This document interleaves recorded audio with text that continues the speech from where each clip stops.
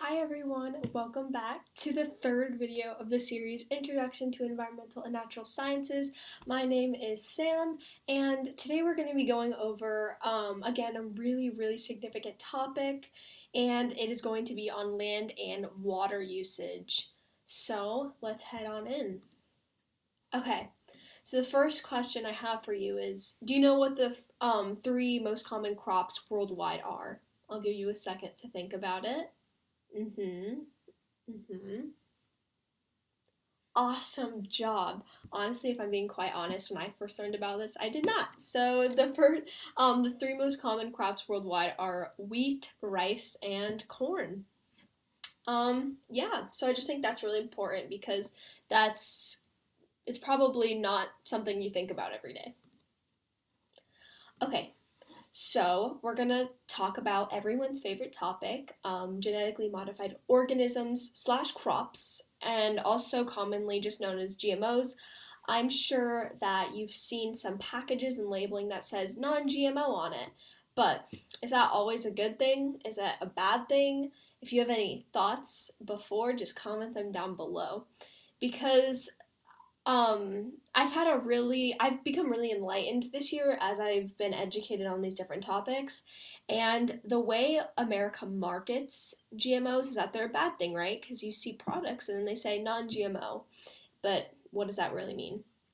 So, um, from the definition from National Geographic, the definition is of a GMO, an animal, plant, or microbe whose DNA has been altered using genetic engineering techniques. So it's basically saying it's forming an organism or crop that can't naturally occur. So they're combining two genes to make something new that wouldn't, again, naturally occur. So I made a little chart of some advantages and disadvantages of GMOs because, like most, not problems, this isn't a problem, but like most things, they have pros and cons to them. So I'm just going to go over a little bit. So some advantages of GMOs is that they use less fertilizer and water, which is always a great thing because the less fertilizer the better, because when fertilizer is used, that's an increased amount of chance of getting runoff, which can go into contaminate our water, and that's not a good thing. And then less water, obviously, we want to use our water well, which I'll talk about later in the video. But yes, so it utilizes less fertilizer and water. Another huge advantage is that they're more resistant to insects, disease, frost, and drought, because that's so important, because now they can adapt to be grown in new circumstances that previously naturally could not occur. So that means we can get more food supplied to those developing countries in the lower socioeconomic status so that we could feed the world more so people aren't starving to death. So, that's always a plus. Another advantage is that they, grow faster because of that they're more resistant and they can grow faster at a faster pace. Again, more abundance of food to feed those developing countries, which is always very important. They can grow in slightly salty soils. And, we haven't talked about soil a lot, but soil is really the foundation of pretty much everything. So it's really good that they can adapt again to those salty soils to be able to grow in those new circumstances, because there's something called salinization, which is a term, it's kind of self-explanatory because salinization, it sounds like salt, and it just basically means when the soil gets too salty. So if it's slightly salty, these GMOs can grow in it, which is so good. And then another final advantage is that it may need less pesticides. Again, that's really good because those pesticides there's something called the pesticide treadmill, and it's basically this positive feedback loop or continuing circle of you develop pesticides to kill the pest, and then there's always those one or two pests that just they're not affected by it, so then they reproduce and then natural selection occurs. And so yeah, may need less pesticides. That's always, again, a huge advantage. However, with every advantage comes a disadvantage. So one of the biggest concerns that people have is that there are irreversible and unpredictable genetic and ecological effects. So yes, that is a big concern, but then you also just have to trust science because, we've had extensive research on a multitude of these subjects. So it's really important to just trust science in that as well, to keep that in mind. So new allergens in food can arise because, this is what we're ingesting. And a common misconception is that GMOs alter your DNA, which it does not. It does not alter your DNA in any form. It just breaks down differently in your stomach, like all foods do. So it's really not that different. But then another thing, it kind of contradicts the other advantage that it may use more pesticide because, farmers need to use the pesticide to get rid of pests. So that's just going to be there regardless. So it's kind of hard with the pesticide subject. Another really bad thing is that it can harm beneficial insects. And when we think of insects, it's normally like, ew, insects, gross. That's what I think, at least. But there are, insects are beneficial to our environment. And when they're killing these beneficial insects, that can cause trophic cascade, which is bad. And then, again, another big disadvantage is that it can cause lower genetic diversity, which we talked about in the last video. It's crucial to have genetic diversity. And again, if you're doing something that's not natural, it's obviously going to lose that, which is really bad. And it forms a more constrained, genetic variation, which is, again, not the best, but we're working with what we've got. So that's just a little bit about GMOs, and obviously there are more pros and cons that you can research on your own, but these are just the ones that I thought of. Okay, so now we're going to head over and talk about irrigation techniques. So irrigation, if you're not familiar, is just water, giving water to these crops. So there's different techniques that farmers use. So the first one, and the oldest one, is called the furrow irrigation, and it involves cutting furrows between crop rows and filling them with water. So I didn't know what a furrow was when I first learned, so I thought I'd decide to put a picture up, and that picture is furrow irrigation. And this is a relatively inexpensive system because, again, it is really old, and it's about 65% effective, so it works pretty well, but we'll compare them to the rest. So the next one is flood irrigation. Pretty self-explanatory. You flood a crop field, but it is more disruptive to plants than furrow, and it involves flooding an agricultural field with water. And this one is about 80% effective, so it's more effective, but that other 20% is lost to evaporation and runoff. That's where the rest of it goes. So the runoff can also lead to something called waterlogging, and that's basically the opposite of salinization, where instead of a buildup of salt, it's a buildup of water. So that's not good either. So then there's spray irrigation, which involves pumping groundwater into spray nozzles across an agricultural field. So it's basically just like a little spray thing.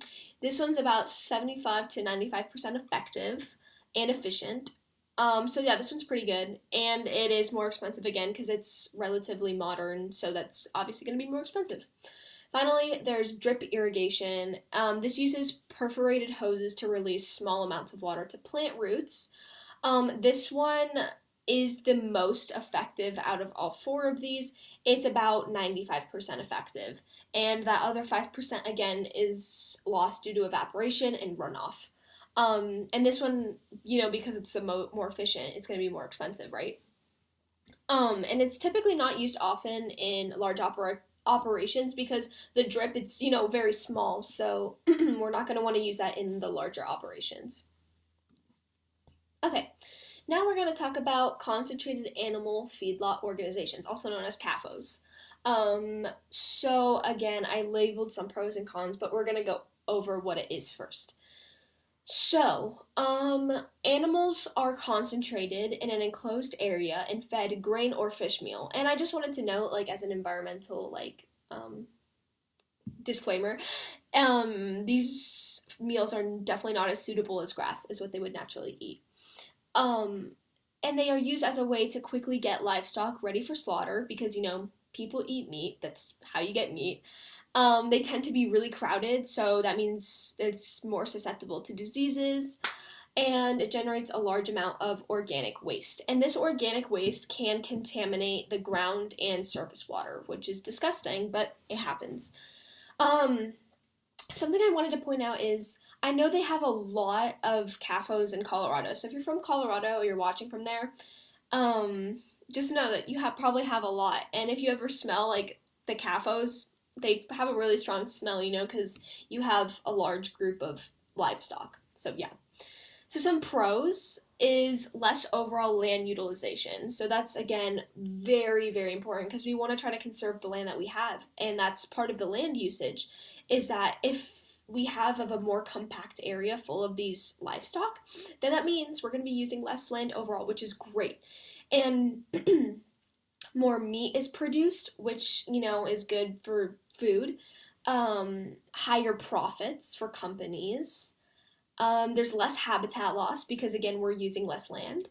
And it reduces overgrazing and erosion of natural grasslands, which is also fantastic because, yeah, if we overgraze, then we're not using the land properly, and that leads to a degraded ecosystem, which isn't good.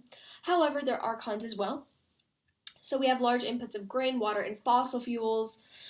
Yeah, we're getting that. It's pretty bad because, as we all know, fossil fuels contribute to global warming and climate change, which is not good. And the large inputs of water, we really want to be careful in which we're using our water. Concentrated animal waste. So, yeah, their poop builds up and it's pretty gross, and that can, again, lead to more disease spreading. And then also this is also very bad. The overuse of antibiotics and hormones or steroids is really bad because then that can lead to antibiotic resistance, which means the antibiotics that help us are going to become ineffective. So we have to be really cautious with that as well. Okay, now we're going to talk about sustainable forms of agriculture. So, roughly 1 billion people have health problems because they do not get enough to eat. So, this typically occurs, in those more developing countries, typically Africa and Asia. And, that's malnutrition and starvation. They're not getting the food they need, which is that's horrible, right? However, on the contrary, there are 1.6 billion people facing health problems from eating too much. So, there's actually more people in the world that are literally dying from obesity than malnutrition, which is, I thought that was crazy. So we kind of need to balance that, right? We need to balance the way we're supplying our food. And so modern industrialized agriculture has a harmful impact on the environment than any other human activity because, they're great, the modern industrial agriculture, for providing more food, but then think of what the actual mechanization does. It releases so much more greenhouse gases into the atmosphere, which is very detrimental. So again, this has its pros and cons. So sustainable forms of agriculture, again, we need more. So I made a little T-chart of what we need more and less of. So we need more polyculture implementation, which means, again, going back to that prefix suffix things, poly means multiple, and polyculture, so more crops, a more diverse array of crops. We need more of that so that we can supply more, and so there's more genetic variation as well. We need more organic fertilizers, so we can supply those nutrients back into the soil and create that positive feedback loop with these nutrient cycles. More biological pest control. So rather than making new synthetic pesticides, we want to use what we've already have, right? So we're using living pest control, which is really important. So we're using what we have. And then integrated pest management, also known as IPM, is a really sustainable form of reducing these pests without using pesticides. Then we want to use efficient irrigation methods, which I think we're doing a pretty good job of. We want to use perennial crops. So perennial just means long lasting. We want to have crops that are not going to be short term, but rather long term. Crop rotation, so we reduce soil erosion and, just keep switching things up so it doesn't stay in one place. We want to have water efficient crops, the ones that are less susceptible to being taken out by water. Again, really conserve the soil that we have, especially the nutrient-rich soil. And then maybe the government, and this is also why protests are a very good thing, so we can change the way the government forms, is the subsidies for sustainable farming. So maybe providing tax reductions for doing good sustainable farming and giving people more money because that's what people want, right? Okay, so we need less soil erosion, we need less soil salinization, like I said before, we need less salt buildup in the soils, we need less water pollution. Yes, that's pretty self-explanatory.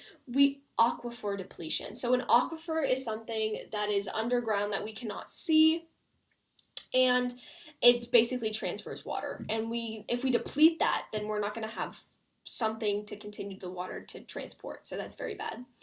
We need less overgrazing, less overfishing. I know a lot of people for recreational purposes like to go fishing, but just be careful that you're not overfishing. We definitely need less loss of biodiversity because, again, go check out the last video. It's really, really significant in our world.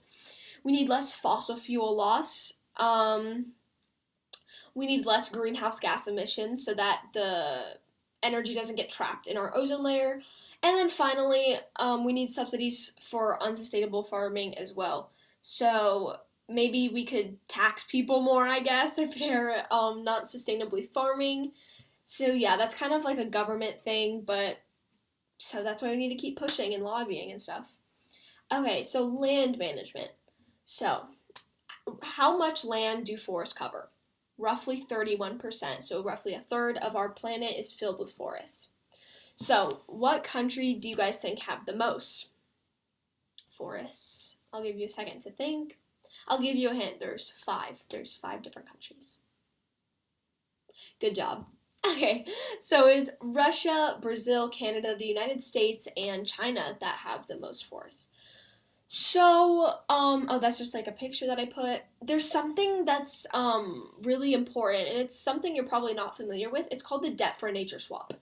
And this is more of a economic environmental dilemma. So the landowner enters into a conservation contract to restrict development of land for a period of time, typically between a decade and 100 years, in exchange for loan forgiveness. So again, it's basically just saying, many countries are doing this with developing nations for forest conservation. So yeah, it's one of those subsidies, I guess. It's basically saying, hey, if you conserve the land, then I'm going to give you money. That's basically what it's saying, but it's really important. Okay, so this may look like a lot, but it's really important. So that was more of a land management, but now we're going to shift into more water utilization. So this is an analogy that I think is pretty shocking. If all the water in the world could fit into a 2-liter bottle, all of the fresh water in the world would fit in only a teaspoon. So yeah, that's pretty crazy. Only 0.5% of total fresh water is available for drinking. So that's really small, and we really need to conserve. That's why it's like we have to push for using water appropriately. So as scientists, we do case studies, and we analyze data. So there's something in the United States called the Ogallala Aquifer, and I don't know if any of you guys live in north, like western part of the United States, like in any of these states. I live in Arizona, so I'm not directly connected. I'm right here, super close, but yeah. So most of the U.S. crop productions take place in the Great Plains. And the Great Plains is like Wyoming, Montana, Idaho, those types of areas, and it's also where my favorite animals live. I love buffaloes and bison. They're my favorite animals. I love the Great Plains. So again, back on track. The Great Plains are areas away from major bodies of water, basically. So the water for irrigation here is typically taken from the Ogallala Aquifer in order to go to the Great Plains. So the Ogallala Aquifer is responsible for approximately 30% of irrigated water in the United States. It holds over 978 trillion gallons of fresh water, and just to specify also, fresh water is water that does not contain salt, so it's pure water. So about 14 billion gallons per day is used for agriculture, and another 332 million is withdrawn for public use. So yeah, the Ogallala Aquifer is pretty important for our water usage. So it has become severely depleted due to drought and overuse. so like agriculture, which is why it's so important to have sustainable agriculture. Um, and so as a result of this, states are trying to beginning to implement um, methods to reduce this depletion, and I couldn't find any specific data that said exactly what they were doing, so if you found anything, comment below. But yeah, so it's really, really important that we use water appropriately so we can have it in the future. Okay, so I always love tying environmental science to human health and like epidemiology and stuff. So water pathogens, inside water there's bacteria, and it's typically found in human and animal waste, so fecal matter or your poop, basically. And so I work at the Arizona Science Center, and every time I go to the bathroom and wash my hands, I see this fact every single time. It's 1 trillion microbes of just like, just 1 trillion microbes can live in 1 gram of feces. And I think that's pretty, that's disgusting. Yeah. So I'm just gonna keep going now. So potential diseases that can arise from these water pathogens is cholera, and cholera is a disease that's you get from ingesting feces through like water, contaminated water or food. That's basically how you get it. Typhoid fever. This was way back in the day with Mary Typhoid and how she was a cook, and that's how you can get it, again, from putting it into the food. Hepatitis, Giardia, E. coli bacteria, and dysentery, which is like inflammation in the colon and intestines, which is also very scary. So some indicators of bacteria is some indicators of the pathogen, the water pathogen, is the presence of fecal coliform bacteria. And so these bacteria are actually harmless themselves, but they indicate the presence of the pathogens. And also a pathogen, I'm just going to specify, is like bacteria, viruses, protozoa, all that good stuff. So the reduction, in order to reduce the amount of pathogens we have in our like food and water and stuff, is to treat sewage disinfection, separate drinking and wastewater, which I know kind of sounds, if you live in a more developed country, that doesn't sound like a big deal, right? Because obviously we're not going to drink sewer water, because that's just something that's not part of our like daily routine. But it's a really big issue in these developing countries, which is why we have to help them. Instead of being so concerned about ourselves, we have to help these other countries in order to sustain their life, basically. And another tactic is to boil water before drinking, because, as you heat it up, the particles move faster, so the bacteria will likely be reduced. And then use filters for parasites, just to see what's in your food and water, I guess. And again, if you lived in a more developed country, this probably is not a big issue for you, but it really is in these developing countries. Okay. So typically, I would show how land and water usage correlates with meteorology, which is the study of weather. And you can click on this link right here. I'm not going to play it exactly. It's only like 2 to 3 minutes, but it's basically this man explaining how he does an experiment showing the different increase in temperature between land and water. And a really important, of being a scientist is interpreting data and analyzing it. So what he does, he has a lamp, and then underneath that lamp he has like land and then water. And then he analyzes with the graph right here, and on the data on his little iPad, shows the different temperature increases between the land and water. So land, I'll just summarize the results. So land has a low specific heat, which means that it basically tolerates heat less. So if you watch this video, you can go see the difference between water heating up and land heating up.